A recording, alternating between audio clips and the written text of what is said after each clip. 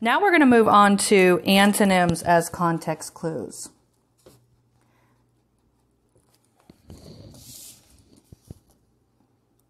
Now, antonyms are opposites. But how do I make that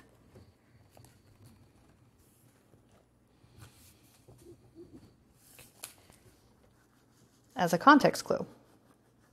So here we go.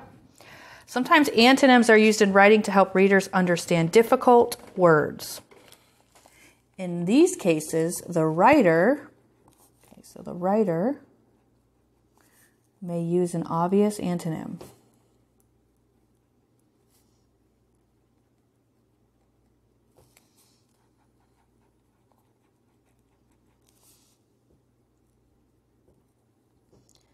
Or an idea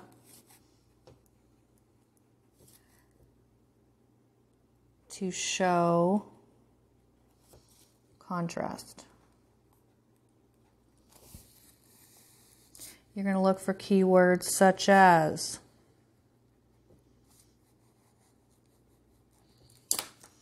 although, even though, unlike, but,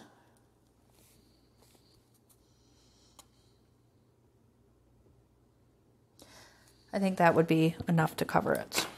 All right, so here are some examples. Unlike my brother, so there's our keyword. Unlike my brother, who is boisterous,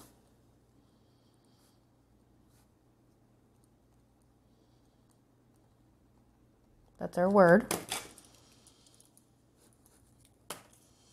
and full of energy,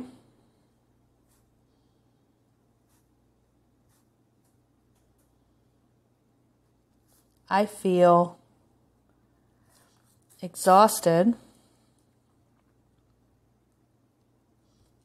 in the morning when I wake up.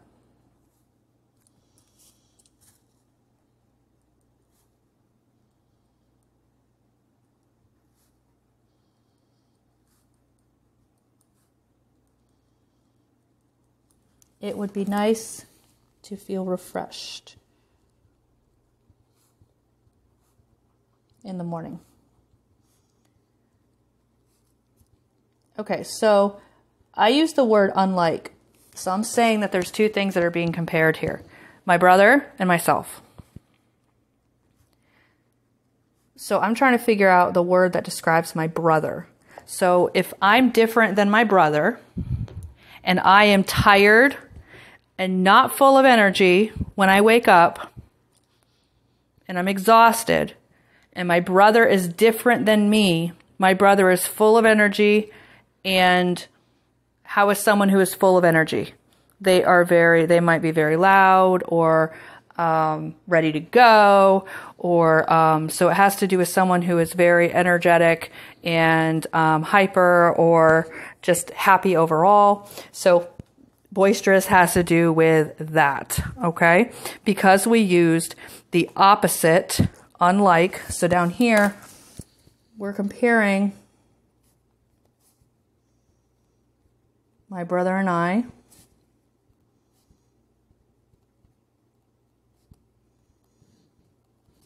I'm exhausted. So my brother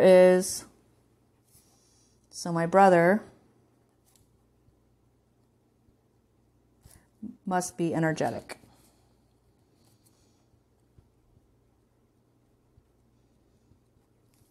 So boisterous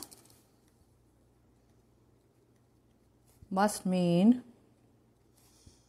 energetic or something along those lines.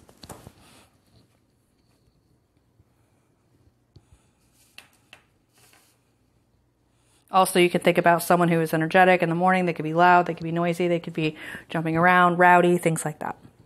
So that is an example of antonyms as context clues, and now you're going to practice them.